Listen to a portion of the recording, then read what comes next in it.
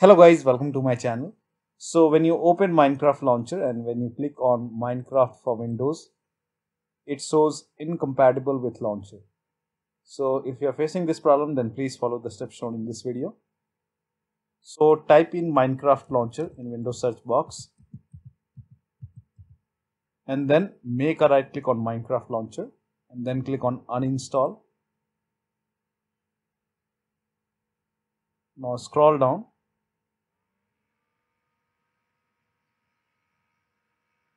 Now over here you can see Minecraft launcher.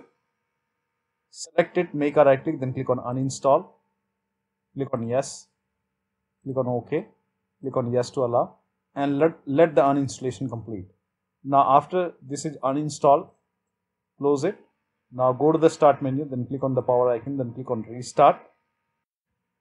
Now after the system restart, open Microsoft Store on your computer. On the top in the search box, type in Minecraft launcher and click on Minecraft launcher over here and then click on install.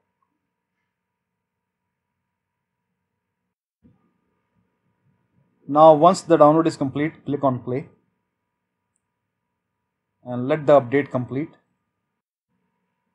Now it should open Minecraft launcher. Now go to Minecraft Windows and you should be able to see the install or play option.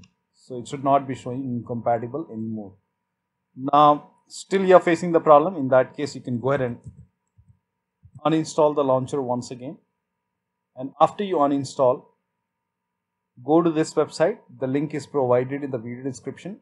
Go to Minecraft website and then click on download for Windows 10 and 11 and click on it and then run this exe file, install it, and after the installation open it and you should be able to see the install or play option over here. So that'll be all. Thank you so much for your time and please like this video and subscribe to my channel.